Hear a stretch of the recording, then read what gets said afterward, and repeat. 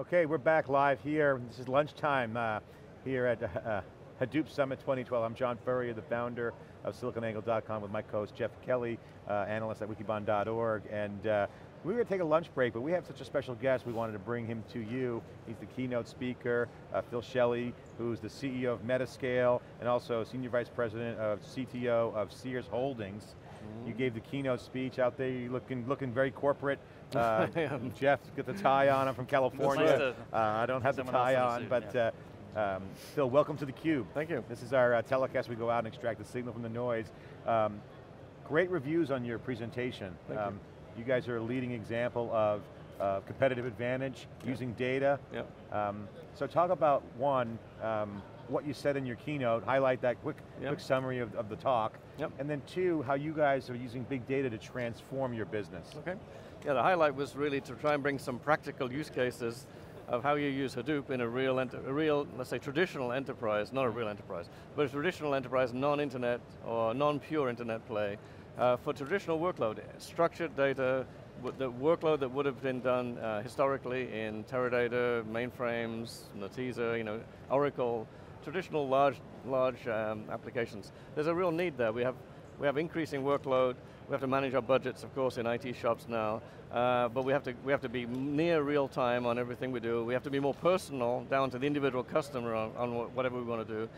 And that's just was becoming impossible to do on traditional enterprises. So at Sears, what did you guys do? What are you doing, and how's that transforming your business?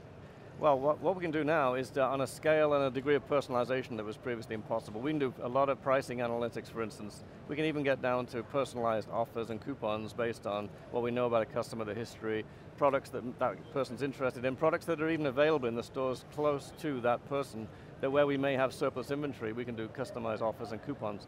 That degree of computation was just previously impossible. Also, changing prices. Rather than quarterly, monthly, weekly, even daily price changes. So just a more granular level of detail, more history, more changes. So your industry's been through a lot of change. Oh yeah. Sears has been around a while, yeah. But over the last decade, we've seen Amazon come along, yeah. We've seen the Targets of the world, and so that's kind of disrupted your business. Talk about how big data is helping you kind of compete in this new landscape, and you talked about some of the use cases now, but in a big picture, how is big data and analytics allowing you to kind of re-engineer your business to compete with some of the web-specific companies? Well, of course, our internet business is really growing dramatically, and our mobile business too, where we're becoming one of the prime spots to go for, even the leading spot some months for mobile shopping. So. The advantage we have, of course, having bricks and mortar, is you can order on your mobile device or online and pick it up in the store within minutes. And so leveraging our supply chain, combined with mobile and internet, is a huge competitive advantage for us. And very few people, Amazon certainly can't do that, and we think that's a big advantage. Phil, I gave a keynote speech at one of IBM's events just last week in Orlando.